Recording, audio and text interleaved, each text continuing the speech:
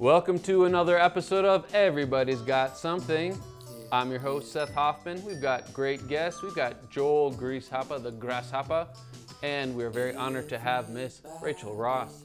Let's get into it. Let's have some fun. Glad you're with us. All right. It is a true honor. We are blessed to have our dear Rachel Ross. Rachel, how are you doing today? I'm doing very good. I'm glad to be here. Thank you. I am so honored. I know you as a singer, as a performer, but I am so excited just to hear a little bit about your story. I wonder if you could just first tell us, how did music first enter your life? Was it from the time you were young, it was there, or what? Very much so. So, born and raised New Mexico, Silver City. What's that? My influences are definitely gospel, and my mom is a Sam Cooke fan, a Temptations fan, and my dad was a blues country fan. So a little bit of all of that was kind of in my home. So it's a. And were you singing from as long as you could remember, or were you mostly taking it in the early years? So believe it or not, I was determined to be a Michael Jackson singer. Not necessarily a singer, but one of his backup dancers. I was going to be in the videos. That was my lifelong dream. And then we went to like a vacation Bible school when I was around maybe 10. And we learned all these cool songs. And so me and my two younger sisters, Adrian and Sarah, we started singing and forcing my mom to watch us perform these songs. And then we begged my dad to let us sing in the church. And that's kind of what started the ball rolling. Wow. Okay. We called it the Ross Girls. And how many, these are your sisters? So it was my two younger sisters, Adrian and Sarah. I have 5 siblings total. It'd be Shane, Sean, Ursi, me, Adrian, and Sarah. And it was me, Adrian, and Sarah. And where are you in the mix? I'm dead in the middle. I'm right in the middle. Okay. I'm right in the middle. I think they usually say the middle child is kind of the most soulful and most well-adjusted.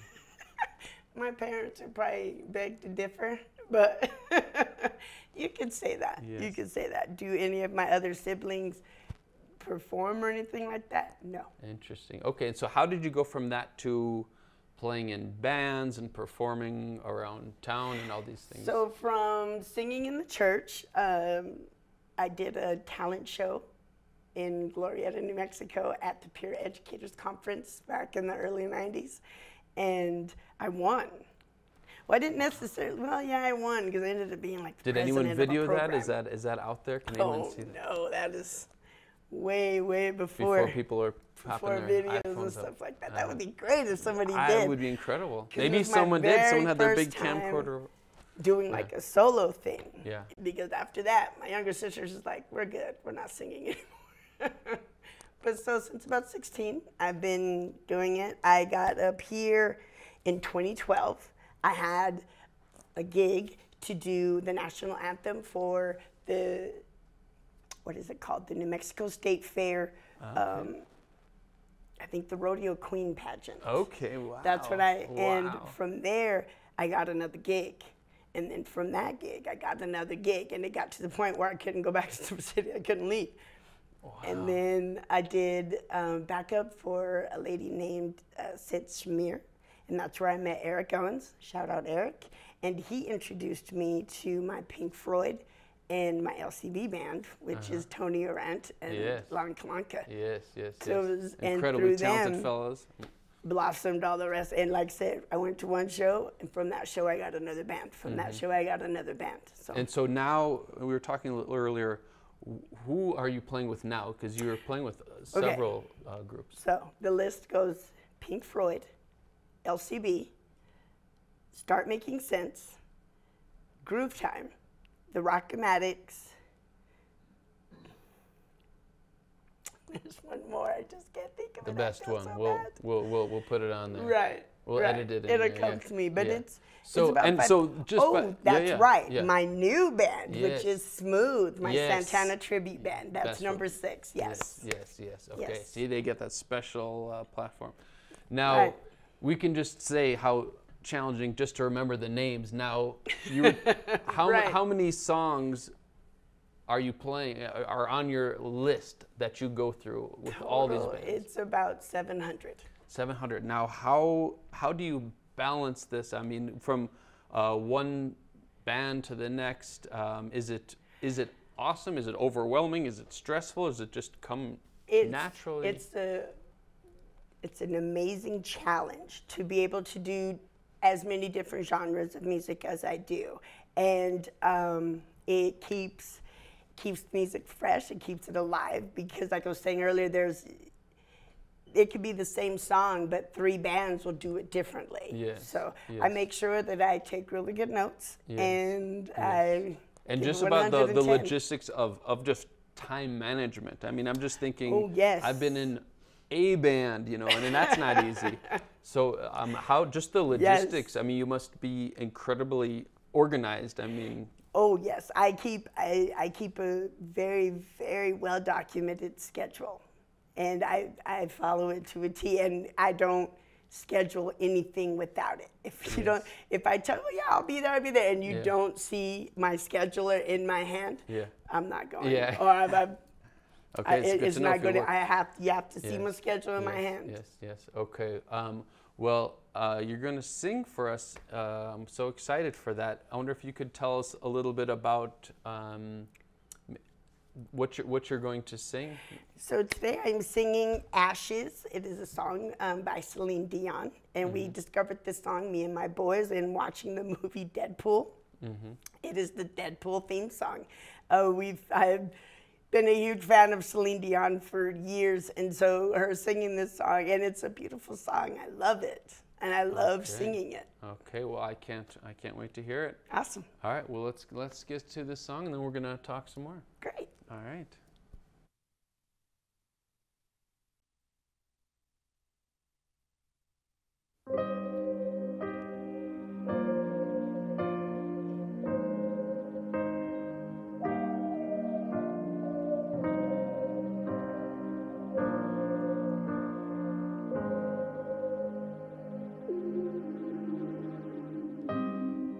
What's left to say? These prayers ain't working anymore. Every word shot down in flames. What's left to do with these broken pieces on the floor? Losing my voice, calling on you. I've been shaking, I've been bending backwards till I'm broke, watching all these dreams go up in smoke. Can beauty come out of ashes? Can beauty come out of ashes? When I pray to God, all I ask is,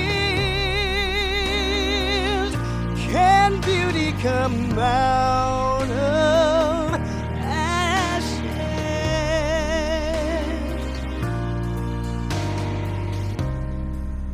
Use these words, put out this fire in my soul. I need you here.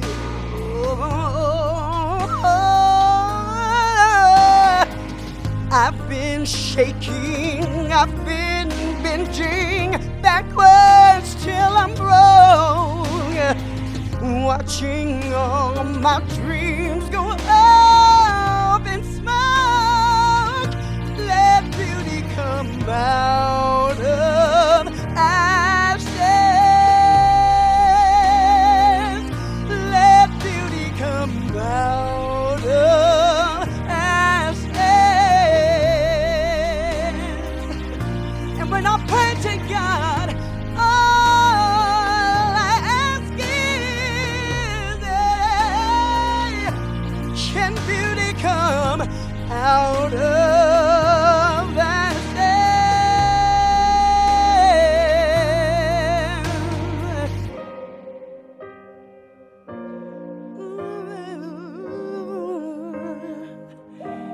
can beauty come out and shine?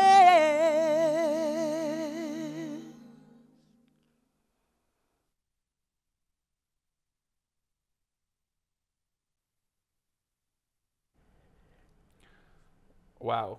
Thank you. I'm a little misty. The other folks in the studio, as you can tell, were affected by your performance. Good. Hopefully in a good way. In a very powerfully beautiful way. What's that like? I can only imagine what it was like for me to be in the same room hearing that. What is it like for you night after night? And I know crowds are different. What they give back to you is different. But what's that like? Because you must be able to feel the effect you have. It's kind of like a superpower, which is what music is. But how is that? What's that like for you? It's affirming in the sense, like I said, my talent is completely genuine. It's out of nowhere. There's really nobody in my immediate family who has it. So I know that it is a godly gift. And so to know that the gift is serving its purpose. Yeah. No matter where I'm at. I'm not just and it felt like I had like a therapy session or something like that. I feel like, I don't know, like it's like medicine. It's really medicine. Right. And that's, to me, that's what my purpose is no matter what song it is, that it's going to be that for everybody. Yes. And can you recall, I know you said Celine Dion, do you imagine when you were hearing her, when she first really inspired you, is that kind of what you got from her? Yes. She has a song called Think Twice, and it just blew me away. Oh, it blew me away. And do you ever think how you're like, how is this is just a voice, but it's affecting me like yeah. this? Yeah, because it's you.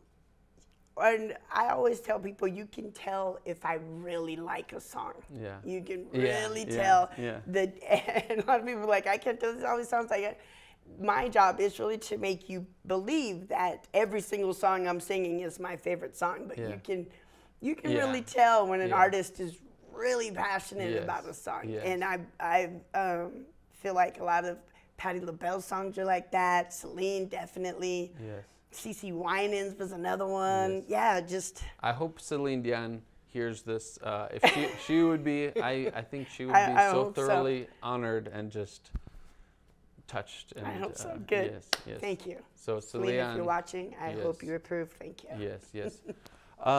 Something else I'm part of performing and singing is the actual singing, but with bands there's a lot of personalities, a lot of other technical things.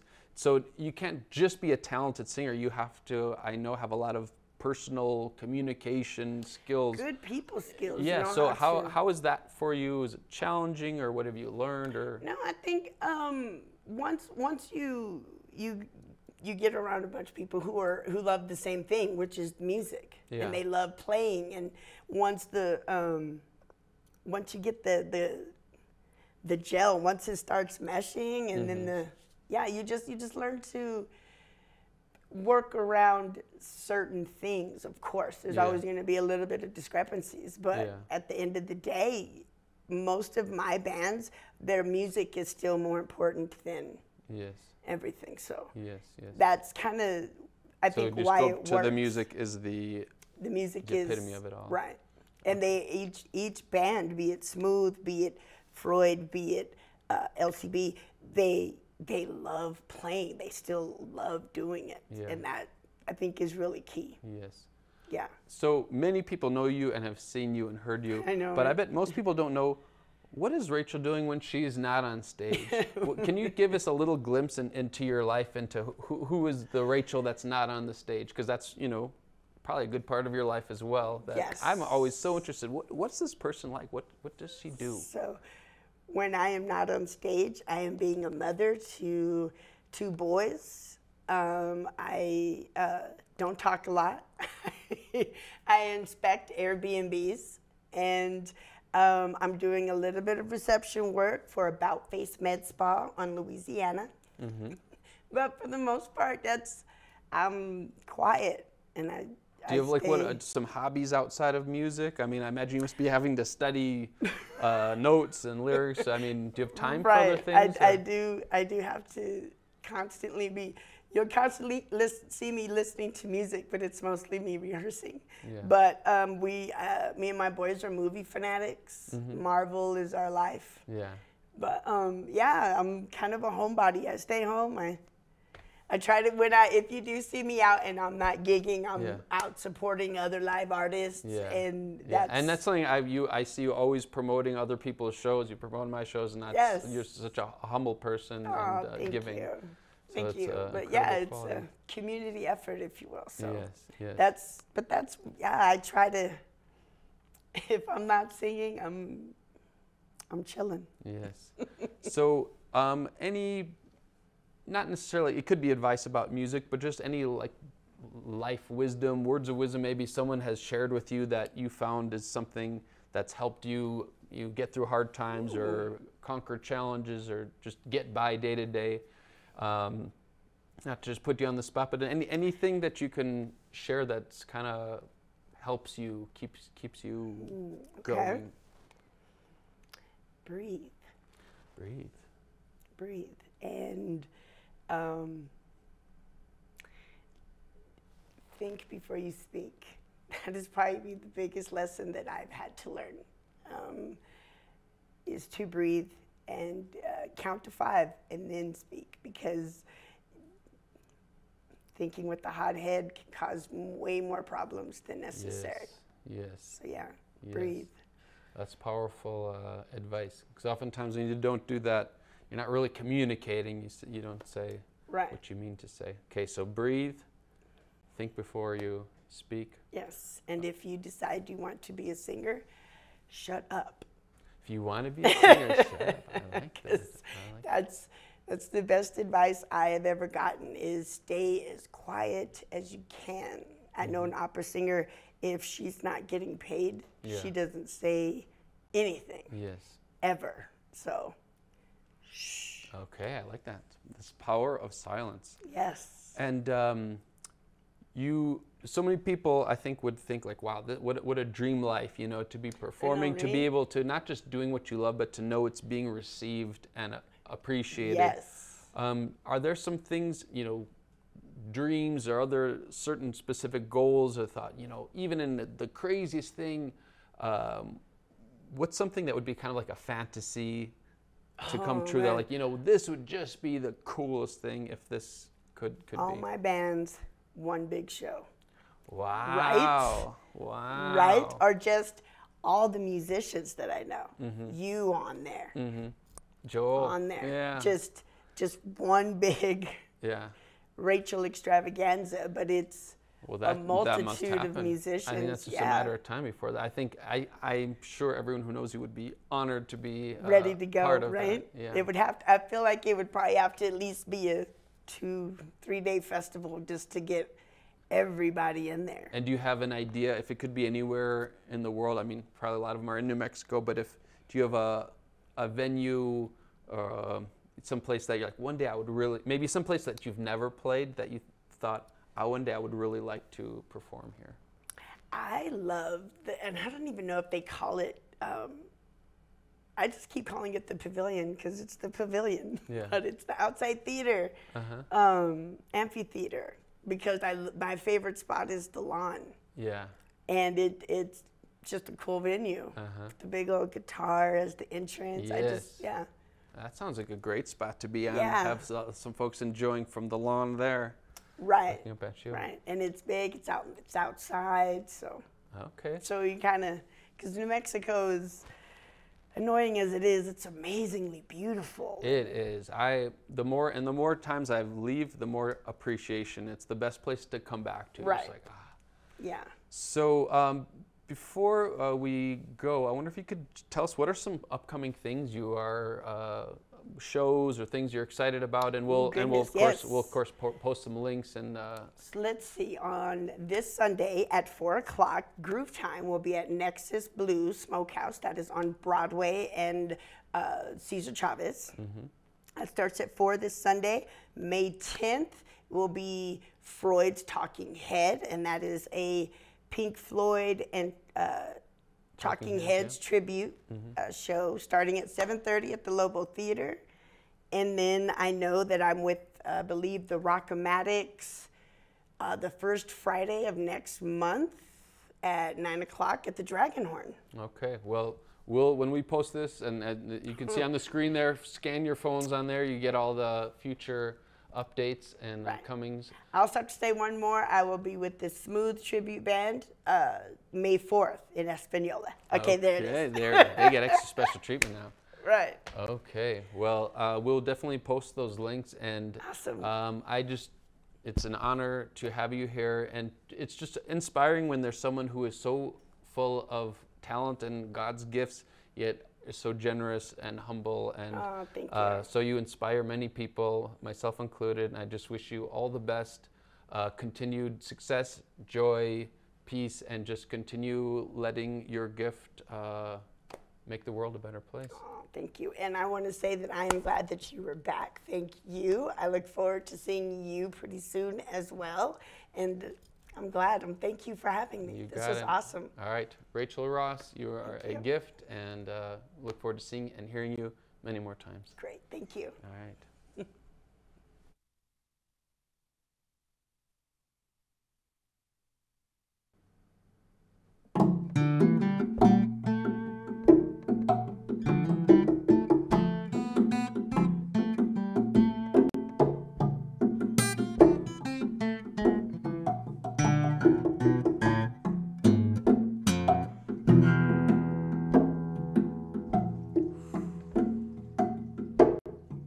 We are in the jungle. All right. Joel Grieshaber.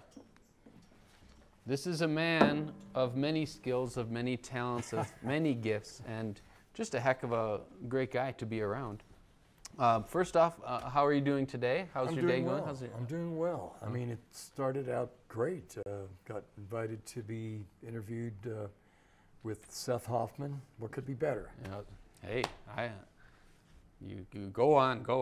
Now, I am truly honored to know you and to have you on the show.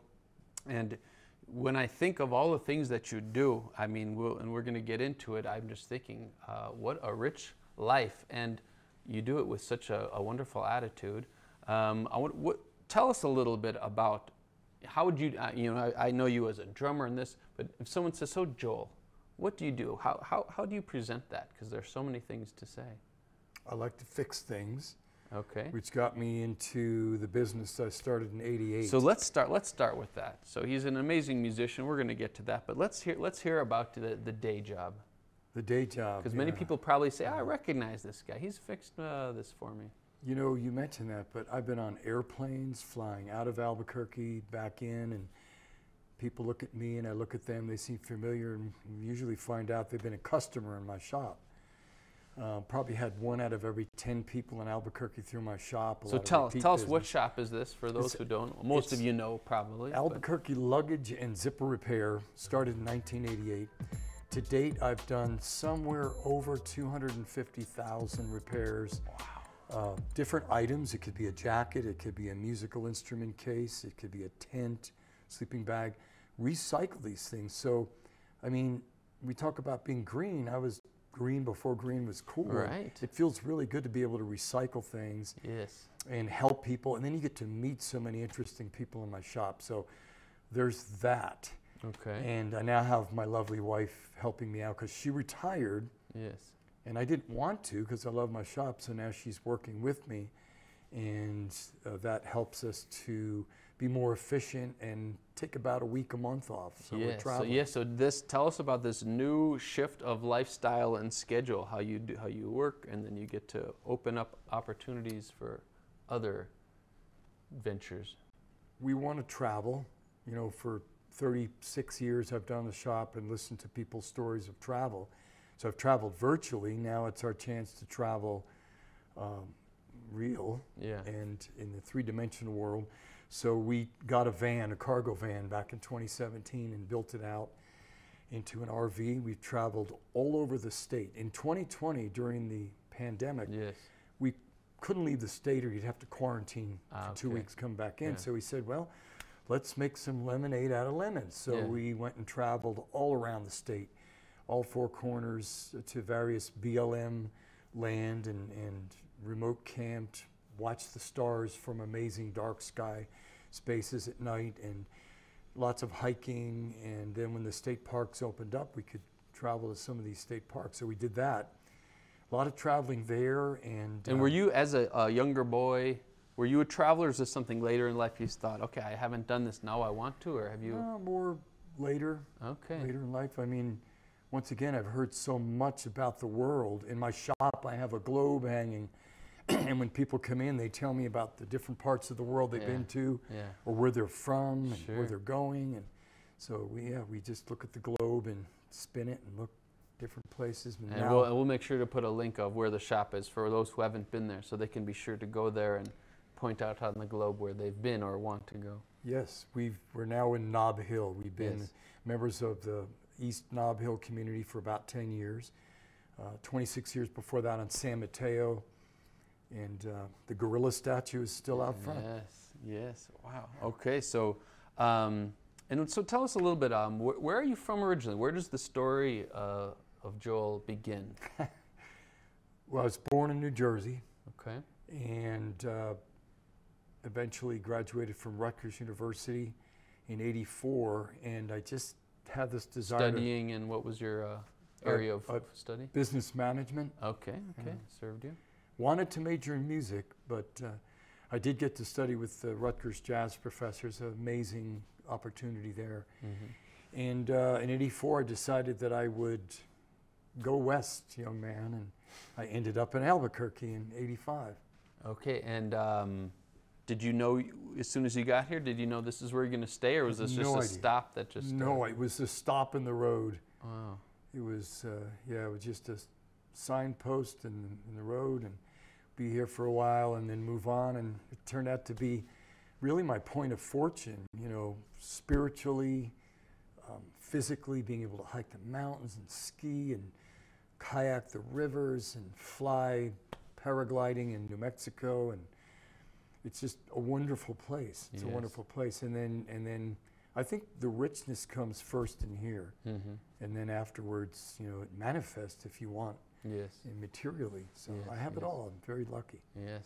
Well, it's a special man to be lucky. It's an even more special man to recognize that he's lucky and fortunate, because many people are lucky but don't know it. And so to have that and to appreciate it is the true gift, is a real special gift.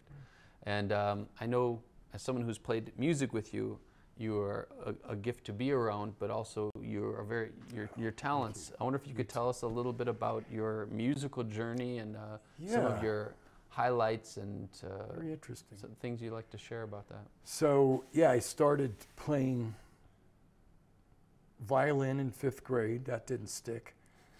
I got, made fun of bringing the violin home, and did that for about a year. Then one day in middle school, I saw the marching band came from high school into the room, and I was taken with the authority of the drums. I just liked the drums. And so when I was 14, I started to take drum lessons in 1968.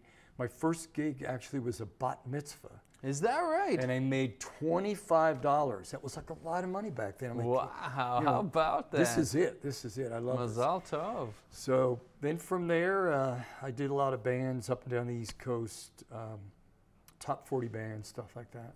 Okay. It wasn't until I came out to Albuquerque in '85 that I started playing country music. Yes.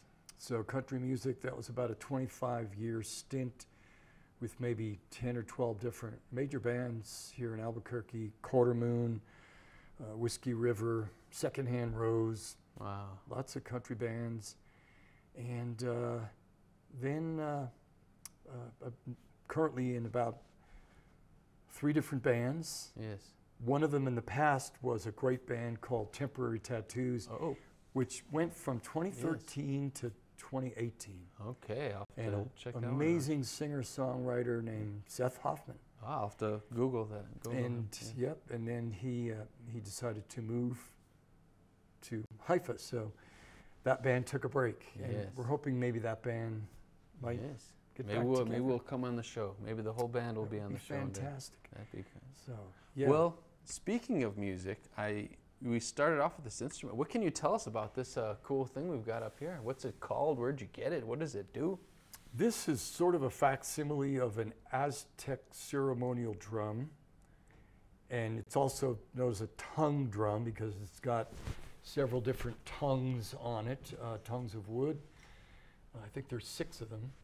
And some of them are in tune, some are not. But this was made by a great friend of mine, Dave Stetler, and he's based down in Truth or Consequences. Mm-hmm.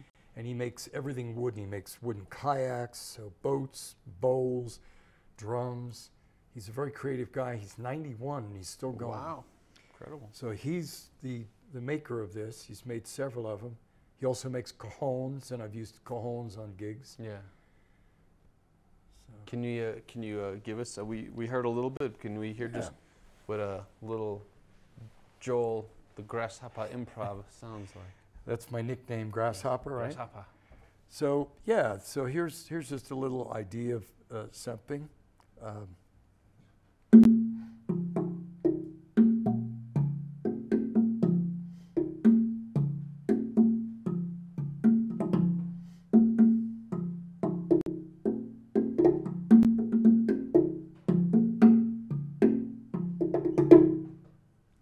like that.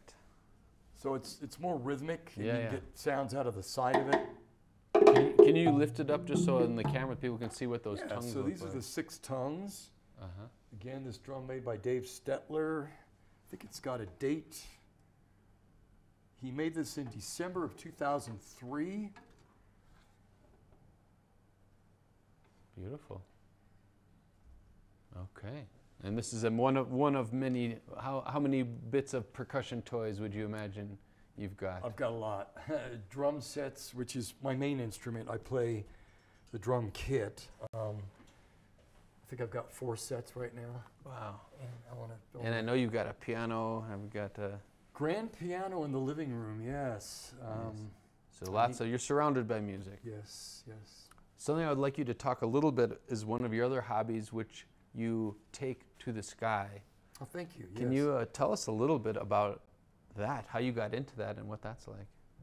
One day when I lived in Los Lunas, I was driving home, ready to exit at 203 off I-25 South, and I look to the west and I see these curved wings flying, and the little dot underneath it was a person, and they're sitting in a harness with a motor on their back, a big fan that's 48-inch prop. I said, I need to check that out because I love flying. So I went there and I ended up taking the course, a 2-week course to learn how to fly, middle of October 2002, and I did my solo flight October 30th. This is you're sitting like on a. Are you sitting or you're not sitting? You just have something in your back? When I first learned, you have the motor. It's like a backpack strapped on you with a big cage behind you. Like a big fan. A big fan. It's like a big fan. It's a pusher prop. So you have in one hand your throttle, and then your toggles are here, left and right, which you steer with. So you bring the wing up into the wind and start basically moving forward with a little bit of breeze. The wing inflates, you bring it up, and then start walking or running, depending on how. If there's no wind, you need to run. Yeah. And then power up the motor once the wing is overhead, and basically you start getting lift. And when you power up the motor, it basically creates an attitude where you pendulum once you're off the ground and you start to climb. Wow. So you can fly low and slow, like 10 feet, 50 feet, or I've been up. And there's like a kind of like a parachute type thing above you, or what's keeping you aloft? Similar, but it's called a paraglider because it's so an it's air. like a wing. A wing. Type thing. It's literally a wing. It's curved. It's got cells that are about this high, which go from front to back and fill with air. Okay. And then you have an array of lines that come up to it. Wow. And the lines come down into what's called a riser. And then the risers are here, and the riser hooks into your harness. Okay, and do you have, I wonder if we can maybe we can put in some video of that or something to see what that actually is Got like. a couple pictures of that. And so anyone who would do this, they might think there might be a natural bit of fear, maybe, healthy bit of fear. Does that enter your mind at all, or is that part of the excitement? Yes. No, the fear is there. When I did my first solo flight, because you're wondering, is this thing going to really lift me off the ground? Right, like what's the worst that could happen? You're like, ooh, I don't know if I should go there. Like, And then there's a motor behind you which is spinning at the outward tip of the props. It's spinning at 500 miles per hour. wow. So when you spool up, you feel this power pushing you. You feel the torque, and the torque's actually kind of twisting you, so you have to compensate for that while you're running forward. There's a lot of things going on, but there's also definitely euphoria Yes. in this. Because I you have mean, to kind of let go. You're like, all right, I'm yes, alive here. You have to let You're go, in the you moment. have to trust. So that's one of the things that I learned. It was really a spiritual experience for me. There's a book called Running into the Sky, and it talks about flying this way with a paraglider. It's called powered paragliding with the motor. Okay. But then I also learned with my brother Jack in Yes. San Diego to fly without the motor. Ah, And that's okay. called free flight. Okay. So basically there you're walking to the edge of a cliff, say in Torrey Pines, Yeah. and then you get lift before you even, people say, do you really jump off that cliff? No, you don't need jump off, only crazy people do that. But you get to the end of the cliff before you're even at the edge, you feel it lifting, it's lifting you. Yes. And you blow your whistle to let people know, and you take off, and then you ride the ridge lift because there's wind coming in at that site from the Pacific, and when it hits the ridge, it glances upward. And so you're catching that ridge lift and flying along. So I imagine it must be quite exhilarating. It is. Feeling. it is great. Well, I wonder, sometimes I'm always interested in stories of people from like their childhood, certain things that affected them later. It maybe is some story that maybe seemed insignificant, but can you recall just, I don't know, a story, maybe something with your brother or something that just is a memorable thing that kind of made you who you are, or just something that stands out as a memory that would help us to get to know you more? Well, I used to go to the local airport in Somerville, New Jersey, and I would watch the planes take off.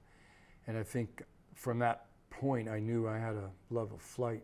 Okay, so from a young age, you were Always interested. I was a teenager then. Yeah, I used to ride my bike down to the airport and just watch the planes fly. How does it do that, you know? And then learning more about the physics of it. And I was 48 when I finally got to actually right? Okay. fly the paraglider, 2002. And then when I went to San Diego to learn in 2005 without the motor, I got to share that with my brother, Jack. Yeah. So that was a pretty memorable occasion. Wow. So Well, I wonder if you can share with us. I mean, I admire you for so many things you do, but I think the thing that I admire and appreciate about you the most is just the attitude which you come to things with, your excitement, your positivity, your openness. I've seen you many times meet people for the first time, and you have a genuine interest in people. And I just wonder any advice or just how words of wisdom of how, were you always like that? Did you have that sort of so. open positivity to you? I think I was always what you call an extrovert. Mm-hmm. But yeah, the shop has been a vehicle for that, the Yes, luggage and okay. zipper repair shop. Just getting to meet all these people from different walks of life, you know, and seeing some people going on their first trip and some people coming who have an illness and they're going on their last trip, and just appreciating so much where they're going and what their perspective is. So my advice is, you know, oídas, you know, listen. And try to take in and listen. You can learn from their perspective. You can, like I said earlier, travel virtually through their travels. Sure. I've learned so much from my customers. So you're surrounded by teachers all the time. Teachers. They are my teachers. I've learned so much. Yeah. Wow. Well, I'm honored that you have taken these opportunities in life to grow and then to share and to give back in so many of the ways that you do. It's always a joy to be around you.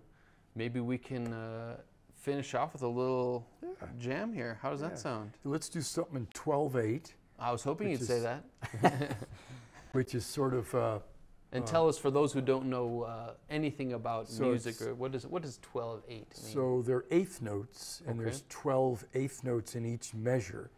So if you're counting 4, like 1, 2, 3, 4, you'd have 1, 2, 3, 2, 2, 3, 3, 2, 3, 4, 2, 3, which is kind of, I think, the basis of a lot of African music. Like, all right, well, let's do it. Let's hear. Mozambique. Let's hear how it sounds, and we'll kind of finish off the show with a little jam here. We'll just see what happens. All right, just breathe. Let the As creativity. Rachel said, just breathe.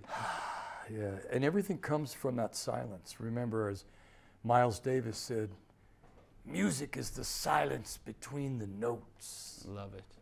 Here we go.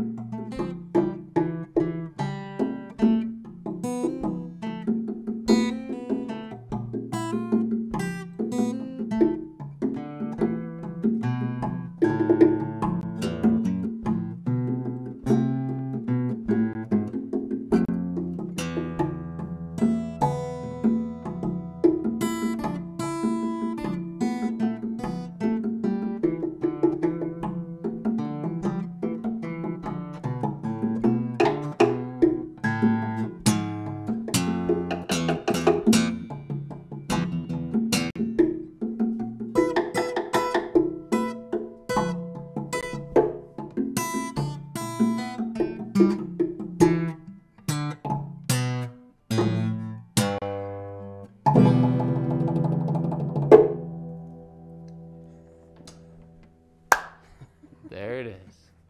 All right, thanks for joining us today. Thank you, Joel. It's a pleasure. Seth. And we'll put up some links of where you can find Joel playing and where his shop is so you can have a nice chat with him. Yeah. And all the best. Everyone's our teacher out there. We can learn a lot from everyone. I wish you all the best with all your joys, all your struggles. We are, whoever you are, we love you, we cherish you, we value you, and all the best to you. Namaste. Namaste.